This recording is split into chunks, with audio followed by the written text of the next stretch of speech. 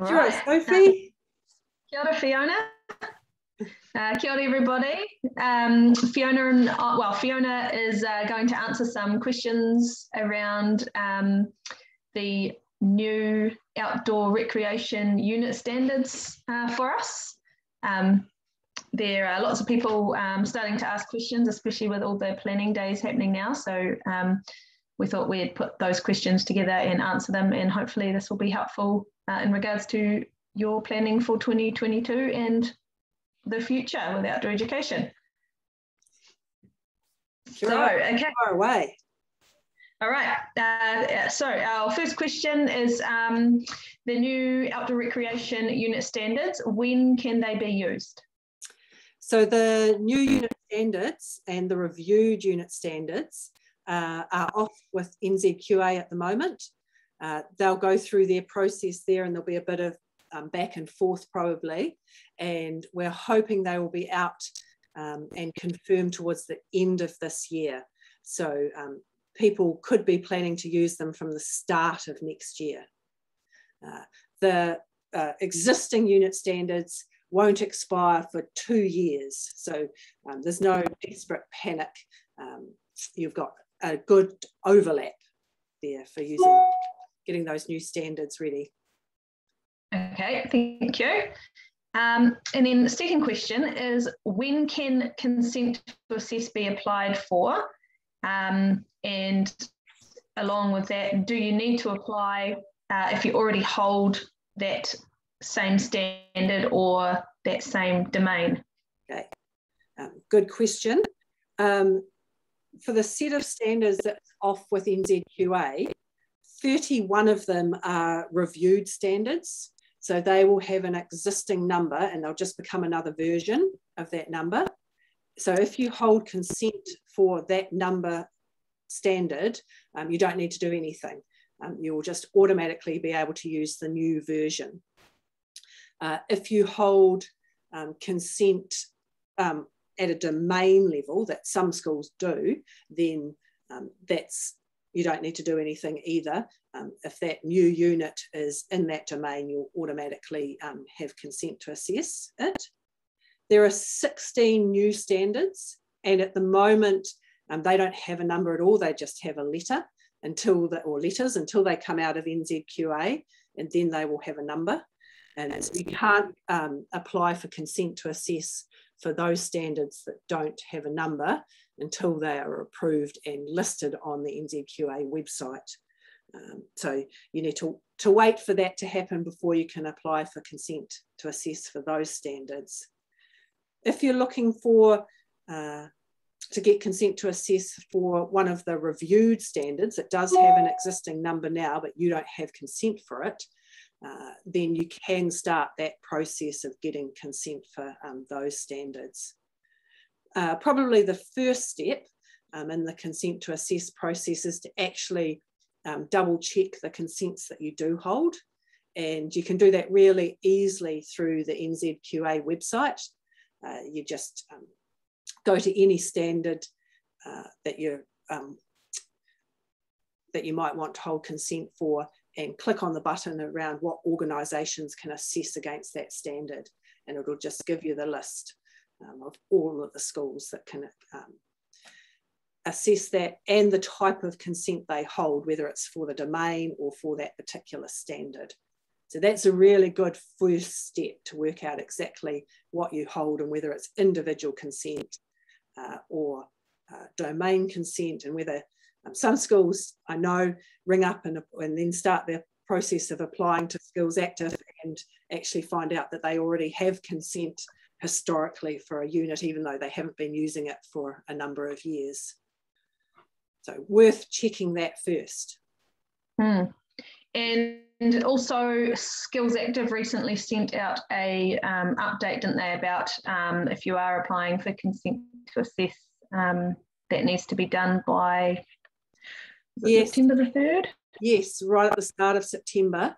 At the start of October, all of those consent to assess applications and pre and post moderation work is all going to be done by Toi Mai, the new Workforce Development Council, and no longer being done by Skills Active. So they've brought that deadline back a month to make sure they have time to process any applications that they get in the meantime. So yeah, after September the 3rd, any pre or post moderation and any consent to assess applications will run through Toi Mai. And we're not quite sure what that process looks like yet. Yeah, but we can update everybody when we find out some more. Yeah, absolutely. Absolutely. Yeah. Cool. Okay. So with some of the new standards, there are the core standards. Do we know what domain they will sit under if people are wondering if they've gone, if they can apply for consent to assess now, or just thinking forward? Yeah. So all of the core standards at the moment just have letters, so they don't have a number yet. So you'd need to wait for them to come back out of NZQA, and they will all sit in the outdoor management domain. Well, that's the plan at the moment. That's what's gone into NZQA. Hopefully that's what NZQA agree with, but it's the outdoor management domain that all of those units will sit under. And there's some discussion at the moment, particularly with the cores at level 1 and 2. There's some thought that maybe they will just be put in the base scope for schools, so schools won't need to apply for consent to assess for those level 1 and 2 core standards.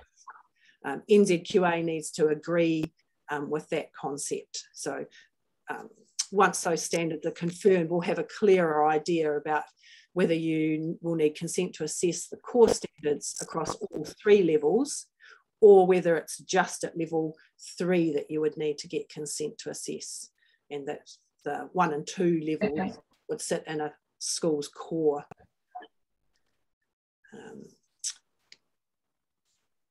All right. Okay. My next question, which we've kind of already answered, was, will Skills Active be doing the pre and post moderation, and will they be selling resources? So we've answered the first part of that, but in terms of resources, will there be resources and assessments available to use next year, and how can they be accessed? Do we have a cost at all? Will they be available for all standards? EONS and Skills Active are just kind of finalising an agreement where we're going to work together to produce some resources. The idea is that they will be ready for the start of next year, but probably only in the main domain areas: mountain biking, tramping, kayaking, rock climbing, and the new core areas. And then that will build on those over next year and the following year. But we'll make sure that we've got those big main areas with assessment standards that are pre-moderated and ready to go for the start of the year. Skills Active will continue to sell their existing resources for the existing unit standards. And then going forward, they're likely to develop resources into sort of packages that schools can purchase. EONS will sell or develop some consortium type organised structure, like we've had in the past, where schools can purchase individual standard resources, and you'll be getting those off EONS rather than off Skills Active. Awesome. All the kind of costings and pricings yet to be decided on what those look like for EONS, but likely to be as well, they will be as low cost as we can get them, just to be able to maintain them, keep them pre-moderated, and all of those kind of costs. Yeah. Awesome. Okay, and there's lots of new information kind of, coming in all the time. So what is the best way for teachers to stay updated about all of this? Make sure you're an EONS member. Jump onto our website. If you're not an EONS member already, join. and then you automatically get membership memos that update you on the really important stuff. Make sure you subscribe to the newsletter off the website as well. EONS members, that happens automatically for you, but other staff across the school can subscribe to that as well. And we'll just make sure we keep everyone up to date as soon as the standards get back out of NZQA, as soon as resources are available for use as well. Awesome. Great. Well, I think that is all for now. And for those watching this, if you do have any further questions, feel free to email kaiarahi@eons.org.nz. Yeah. Awesome. Thanks, Sophie. Happy planning, everyone. Thanks, Fiona. Yeah.